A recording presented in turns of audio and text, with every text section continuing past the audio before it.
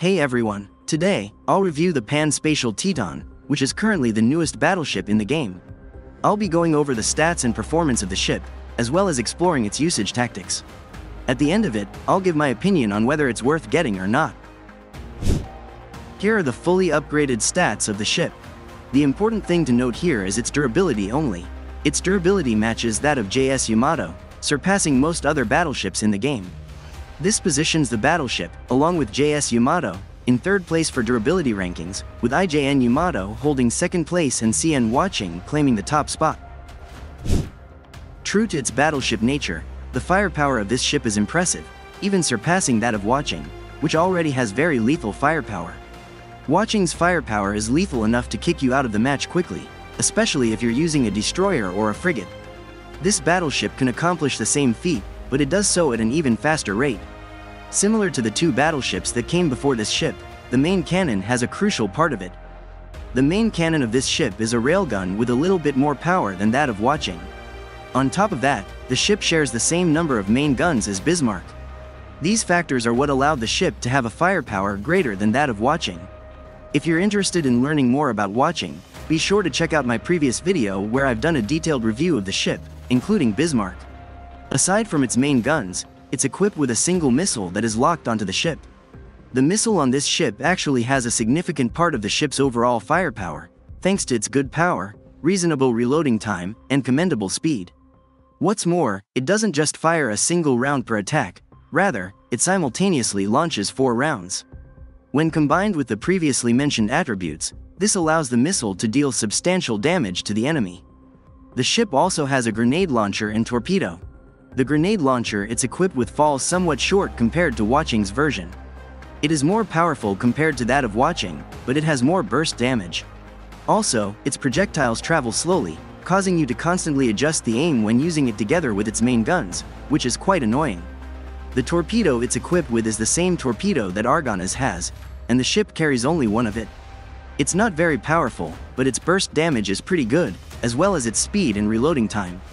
Now, from the looks of it, you can tell that the ship's anti-submarine capability is pretty good, but if we compare it to RF Admiral Isakov, which is the battleship that holds the best anti-submarine capability, its anti-submarine capability is inferior, but it is certainly near the level of it, as it's much better compared to what most of the other battleships have. In terms of survivability, the ship holds up decently well. I've already discussed one of the things that contribute to it, which is its durability. Again, the durability of this ship is awesome as it's higher compared to most of the other battleships in the game. As for its other attributes, such as its agility, it's average. While the ship boasts decent speed and good maneuverability on paper, in actual battle scenarios, the said maneuverability is barely noticeable. This could be attributed to its speed being only average, its slow acceleration, or a combination of both factors. Also, yes, it has slow acceleration, meaning it takes considerable time for the ship to reach its maximum speed, making it challenging to swiftly engage or disengage from battles. Regardless of the reason for its kind of poor maneuverability, the agility that it has is still significantly better than that of IJN Yamato.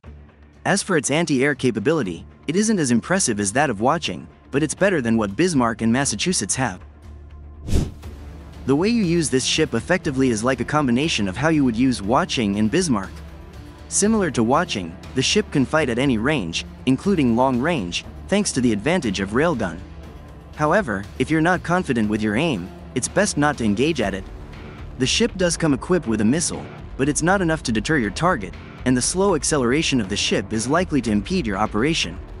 Furthermore, it's not advisable to use the ship aggressively due to its slow acceleration and the necessity of exposing its entire body to maximize the power of its main gun when engaging opponents behind obstacles.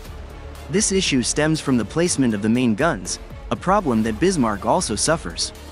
Hence, you'll have to use it like Bismarck, be defensive at using this ship. Pay close attention to your positioning of the ship, let your opponents come to you behind obstacle, and aim to be the first to deal damage in engagements.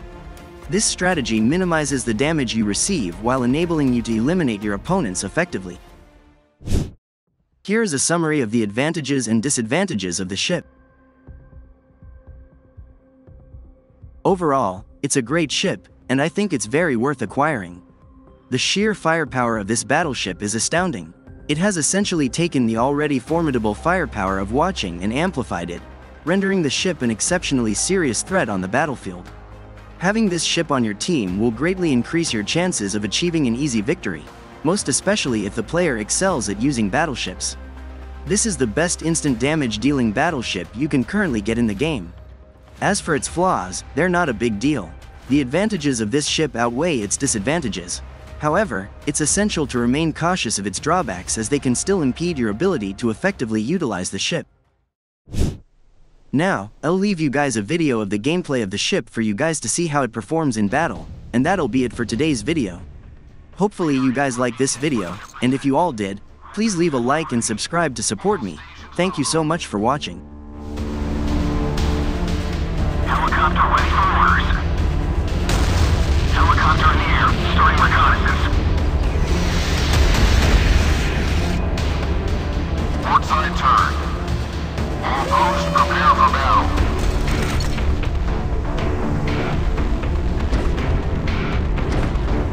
Heading 050, half ahead.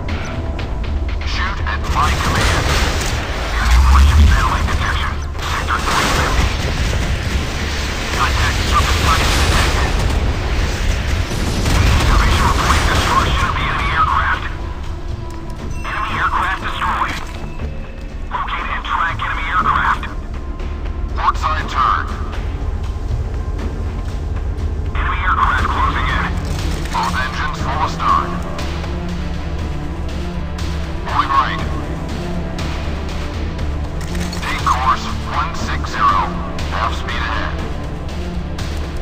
Port side turn.